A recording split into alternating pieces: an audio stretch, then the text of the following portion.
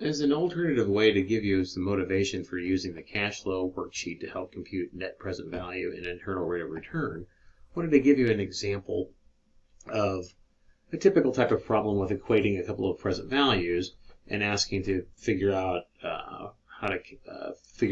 what the loan amount must have been to be able to pay off. So let's just go through this example and see how we can use the cash flow worksheet to help us solve this problem rather than, let's say, a more traditional way to solve it.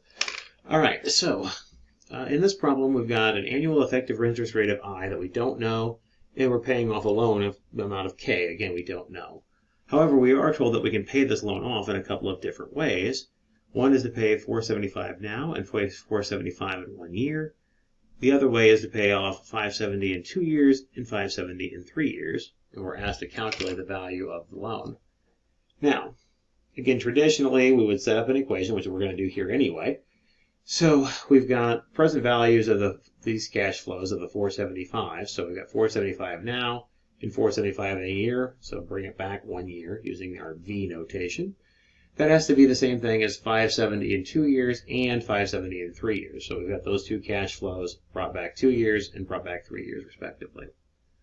All right, so ordinarily you would solve this equation. So when you solve this equation, we would set everything equal to 0 and try to figure out what V is.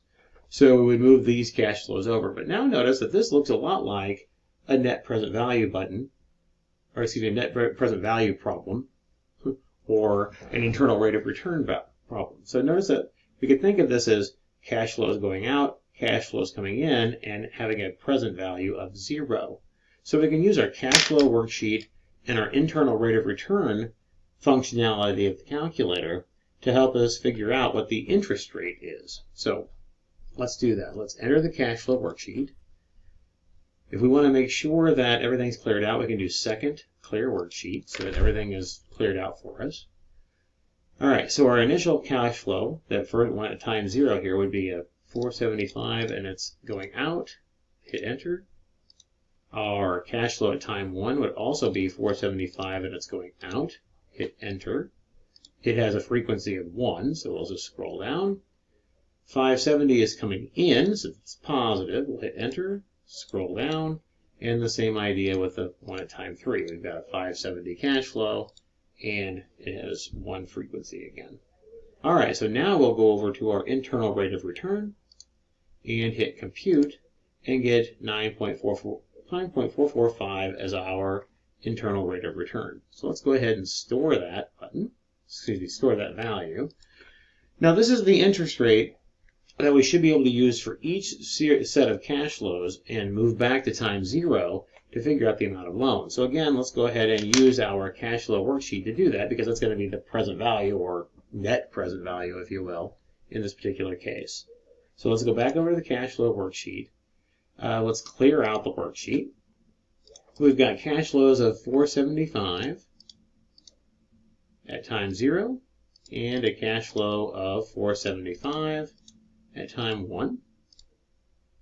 So now, go over to our net present value functionality. We're going to recall the interest rate that we have, and we're going to put that in for the I. And now scroll down to the NPV and hit compute, and it gets us a net present value of $908.61. So again, we could have done this, again, the more standard way of solving this cubic equation, which is not that hard. But we could have done it that way and plugged back in. But again, we could have done this problem completely on the calculator just by using our cash flow worksheet.